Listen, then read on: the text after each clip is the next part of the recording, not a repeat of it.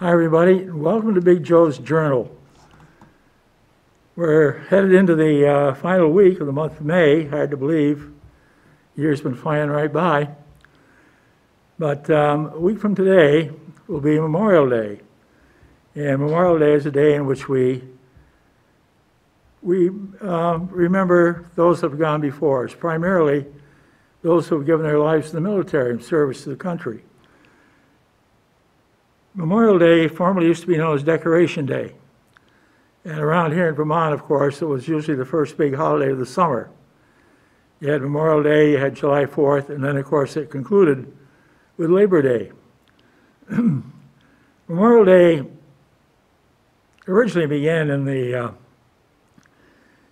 South right after the Civil War, when a group of Confederate widows decided to honor the Confederate soldiers who had given their lives in a losing cause, and actually a rather poor cause, probably the poorest cause that anybody could give their life for. That was the preservation of slavery. And the Confederate Memorial Day was held in February. Well, in response to that, the folks in the North, to honor the Union dead, established Memorial Day, and they established it originally, it was on the 30th of May. And a few years ago, in order to make it a long weekend, the first weekend of summer, it was put at the last Monday of the month of May. So on this Memorial Day, of course, we remember not only those who have given their lives in service to the country, made the supreme sacrifice, and some of our finest young men and women have made that supreme sacrifice. But we also remember our own beloved deceased, our own family members, our parents, grandparents, children. Well, the worst thing a parent has to do is to bury a child. And unfortunately, there's been too much of that lately. But we remember all of our beloved deceased on Memorial Day, and on this particular Memorial Day coming up, the weather forecast predicts a very summer-like weekend, and we hope that everybody will look back at those who have gone before us and pave the way for the rest of us. And certainly a day to be commemorated. You know, when I was a child in grade school at Christ the King, we always had a big parade on Memorial Day. You had the Rutland City Band, you had high school bands, Rutland High, Mount St. Joseph. And there was a drum and bugle corps. I think they call themselves the Scarlet Knights. And there's also the 40th Army Band, which at that time was based in Proctor. And the parade house began up in Main Street Park. Went down West Street, down to Merchants Row, made a left turn on Merchants Row. Went down the length of Merchants Row, made a left turn on Washington Street. And those of you that have seen pictures of City Hall facing Washington Street, you know there's a little balcony up above the entry there on Washington Street. And that's where the city officials used to be observing the parade. And we go up Washington Street, cut back over through the park, over to the Armory, and that's where the, the Memorial Day speeches and everything were held. Then following that, the Rutland City Band led the parade back down West Street to West Street Cemetery, and there flowers were placed on a selected gravesite of, well, probably one of the folks who died in the American Revolution. And that was Memorial Day back then. Of course, back in those days, the Rutland City Police used to have a mounted patrol. And of course, I went to Christ the King and the holy nuns there. And they always used to tell us, watch where you step. Watch where you're going. The city police officers led the parade on horseback, and everybody else followed behind. So that was Memorial Day then. Well, it's a little bit quieter now. One of the traditions of Memorial Day, excuse me, is the Indianapolis 500. And that is going to be run on Sunday the 30th. And that was the tradition for many, many years. So those of you that are into auto racing, you'll have that Sunday. I believe it the start is around 11 a.m. Sunday morning. And the cars are a lot different than what they used to be. The old days, of course, they had the Offenhausers. And each year, they've gotten a little better, a little faster. And, well, we'll see who wins this year. The last few years, there's been a number of people from other countries that have walked away with the Indianapolis 500 championship. So we'll see what happens this year. And that is Memorial Day. Well, today for me is my 924th show. And one of the things I wanted to do was hit 1,000. But that was not in the cards. And that is probably my biggest disappointment. I was unable to hit 1,000 shows, but 924 is not a bad number. I've been here, PEG TV, for 24 years. That's hard to believe, too. The way time flies, it seems like yesterday when we were up at the Stafford Technical Center.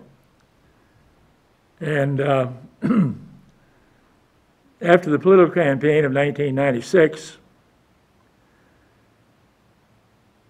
I was vice chair of the Rutland County Democratic Committee. And we decided what we had to do to create better visibility for our candidates, because Republicans were pretty well dominating the elections in the county. And so the best way to do that, of course, was PEG TV. At that time, there was just one channel. That was Channel 15. And so I went to talk to the late Mike Valentine about setting up a program, and he was very helpful and very, very cooperative. And so we went on the air. And first program, I was co-host. My co-host was Maureen Kiki McShane. And our first guest was Cheryl Hooker. Cheryl had been elected to the state senate for the first time in 1996. And so she was our first guest.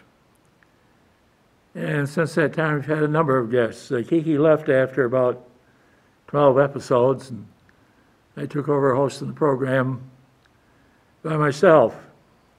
And for a while, we had guests, and we're very, very fortunate to have some wonderful guests. Former Governor Jim Douglas, who was a guest 3 or 4 times. Former Lieutenant Governor Brian Doobie. Former Lieutenant Governor Doug Racine. Former City Representative Steve Howard. Former Speaker of the House, Mike Obahowski. And former Mayor Wenberg was also a guest at one time. And I think of the number of guests we had, and well, you know, I'm not going to get everybody, but we had from various aspects of life. We had a couple of professors coming over from Green Mountain College, which is now closed, to talk about the environment and climate change and stuff like that. And we've had a number of other influential guests to come in and talk about topics that were on people's minds at the time. Well, after a while, the show progressed on. We went to doing a show without bringing in guests, because it became a little more difficult to get guests, and sometimes they would show, and sometimes they wouldn't, and sometimes they'd come in late. So in order to have a set time to tape the program and sort of dispense with having guests, and I think that has worked out, and that is the way we're winding up. So I'm getting around to saying, of course, this will be my last show. And I'm very, very disappointed in that. But today I'm 88 years old. And I'm very thankful to God that He's given me 88 years on this earth. It's 88 years that's seen high points and seen low points, seen times of struggle, times of happiness, times of success and times of failure, like any other life.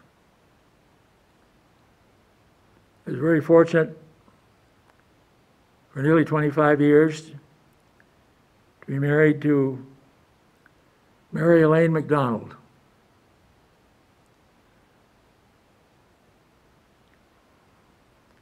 And she died in September 1994. And sometimes it seems like yesterday,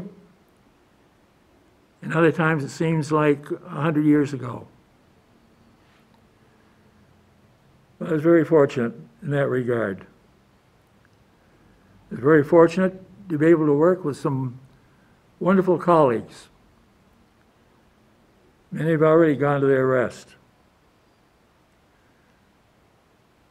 I know when I first started teaching, my first principal was a man by the name of David Wood up at South Royalton High School.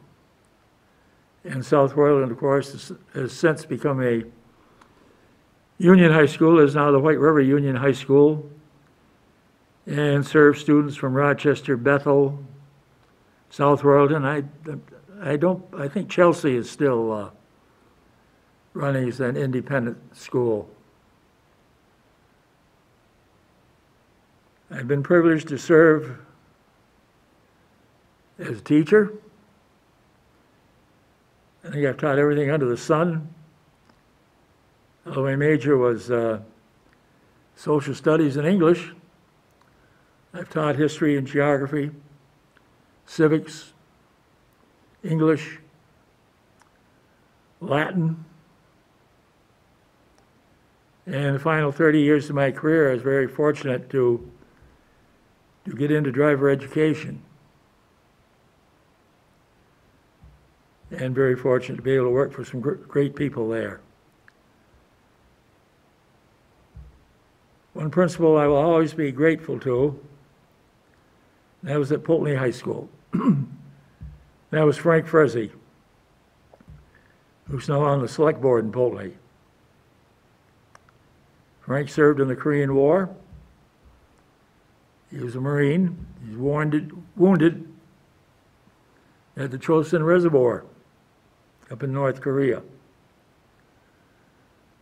But Frank was a good principal and a very good leader, as most of your military trained leaders are. I know he took over Poultney High School at a time when we were kind of floundering around with a series of principals and temporary principals. And Frank kind of stepped in and solidified the situation. I know he told me one time, he said, if you have any problems disciplining any of your students, he said, if you want to go up one side of them, down the other, he says, fine. I just don't want to hear about it. I said, okay, Chief, that's the way it is. But he was a good leader, a very influential leader. And I also think of many of the teachers I had the privilege of working with. The late Ray Bunker from Fairhaven.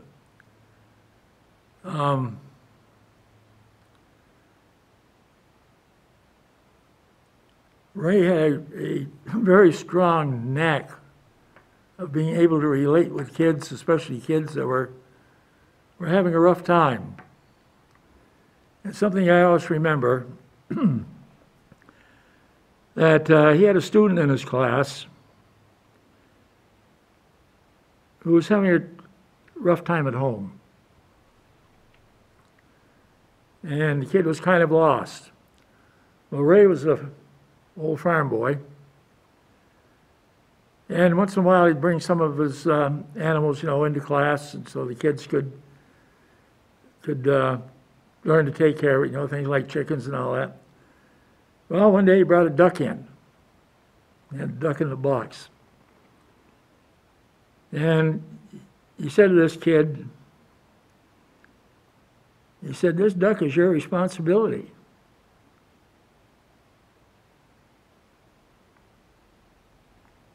He says, "I want you to take care of this duck." And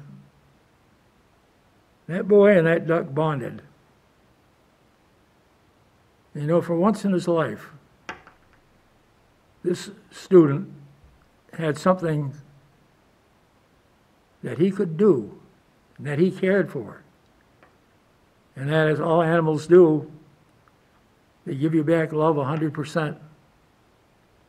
You love them and they'll return that. Unconditional love.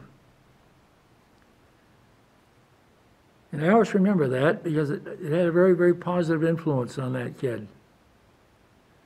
And I don't know over the years what happened to that boy, but I'm sure he turned out all right. Ray Bunker passed away 2 or 3 years ago. Another teacher I had the privilege of working with, that was Mike Perry. Mike was a science teacher. Mike died of cancer, probably about 5 years ago. But Mike had a great way of relating with students. He was also not only an excellent teacher, but he was a great coach. And he put his students first, what their needs were, and how to relate with them, how to relate to them. I know back in 1996 when I was running for the Senate, Mike was running for the House of Representatives from out in Fairhaven, Castleton area. And I know we campaigned together a couple of times, and it was a real pleasure. He was a fine, fine gentleman. And Mike is one of these teachers, that set the standard. And you try to reach that standard and live up to it. I think of my years in driver ed, and I taught driver ed at a number of schools. Bellows Falls, Spalding High in Barry, Middlebury Union High School, Bellows Free Academy in Fairfax, and I see in the news now Bellows Free Academy is hiring a new principal. Also Springfield, Black River in Ludlow, Burn Burton in Manchester, Mill River here in Clarendon, and 3 schools where I spent most of my time. Polding High School, which was my main school, West Rutland, and Rutland High School. And I certainly had the privilege of working with some great guys. I know Rutland High School, working with Dave Potter, former representative from the Clarendon area. Dave, very, very knowledgeable. He also taught science besides driver ed, and he was very, very active in the Driver Ed Association.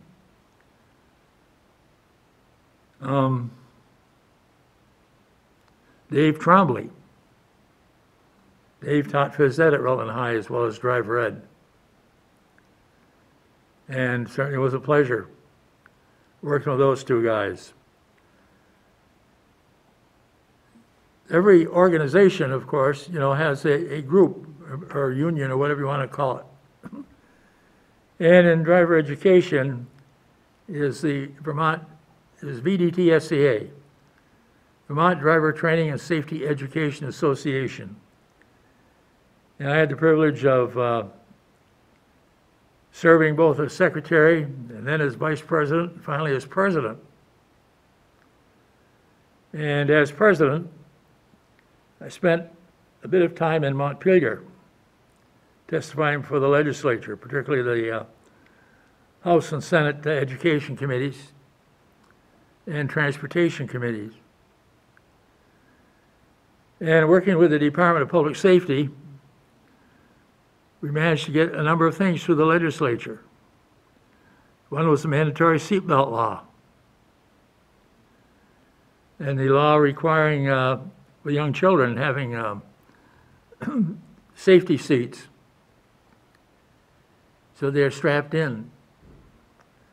I know on the mandatory seatbelt law, at that time, a lady by the name of Flossie Robillard was one of the senators from Rutland County. And she hadn't been too keen on the mandatory seatbelt law. Especially some people wanted to put a fine in there. Say if you forget buckle your seatbelt, you're looking at a $25 fine. So on New Year's Day, I'm watching TV. I'm watching the Cotton Bowl. Notre Dame and Texas A&M are squaring off in the Cotton Bowl. And just before kickoff, the phone rings, and it's Flossie Robillard. I said, how are you doing, Senator? Well, she said, I'm coming over to your way of thinking. So I'm going to vote in favor of the mandatory seatbelt law. But she said, the thing I don't like is the fine. I said, well, fine. I said, you're in a position to take the fine out of there. I said, I'm not in favor of it.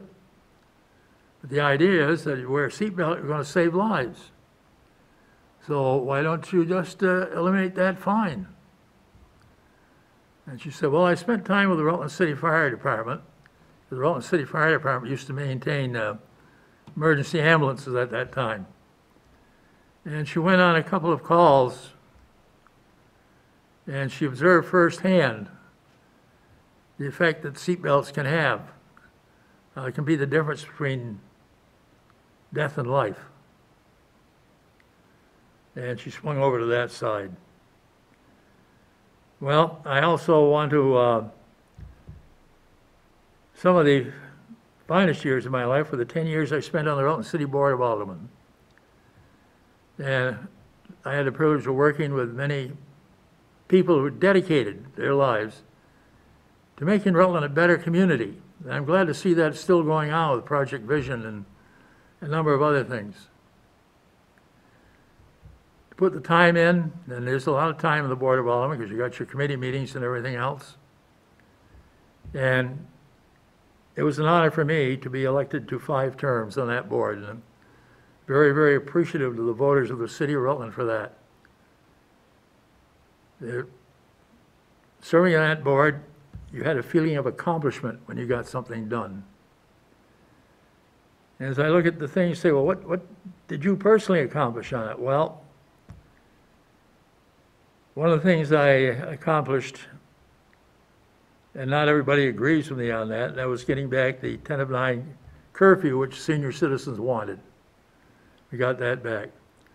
When we went from 5 reps down to 4, sitting in with then city engineer Alan Shelby and Darlene Gregory, who was the city clerk, we redrew the voting wards in the city of Rutland that are still in effect today. Banning paintball in city parks. I had complaints of people up in Pine Hill Park out for a walk and somebody would pop out from behind a tree and bang with a paintball. So we pushed that through and got that done.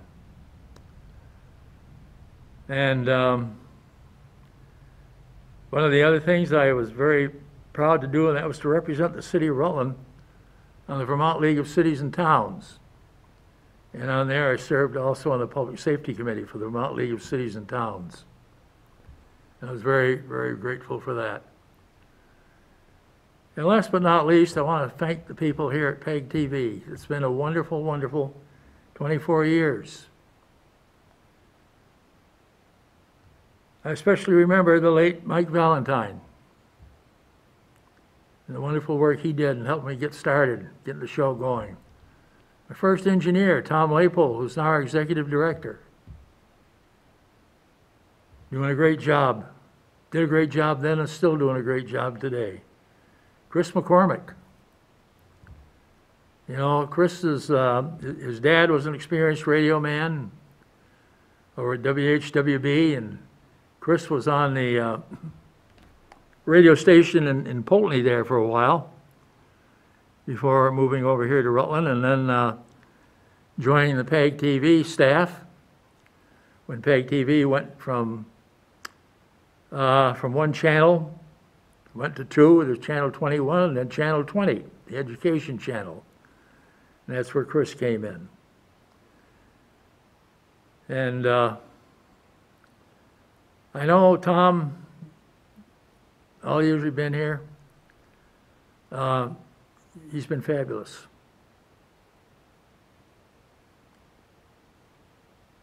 And I'm going to be very, very grateful to him for the help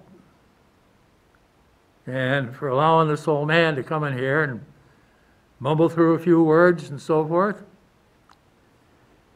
And I also want to thank my current engineer, Chelsea Tice. Makes this show possible. Without her, wouldn't get on the air at all. And I'm very, very grateful to her. Certainly wish her the very best. I know she got a great career ahead of her. And to all the other folks that have come and gone, here's this PEG TV family. I want to thank you all. Thank you very much. It's never easy to say goodbye. It's never easy to acknowledge that as age has crept up on you, your ability to do certain things is just not there anymore. And for me, it's getting extremely hard to get around.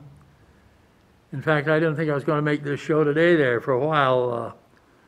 I had kind of a bad fall yesterday on top of one I had 2 weeks ago, where I'm probably going to have a little shoulder surgery here coming up in a week or so. And yesterday, I like chocolate fraps. You know, that's chocolate ice cream with milk and stuff.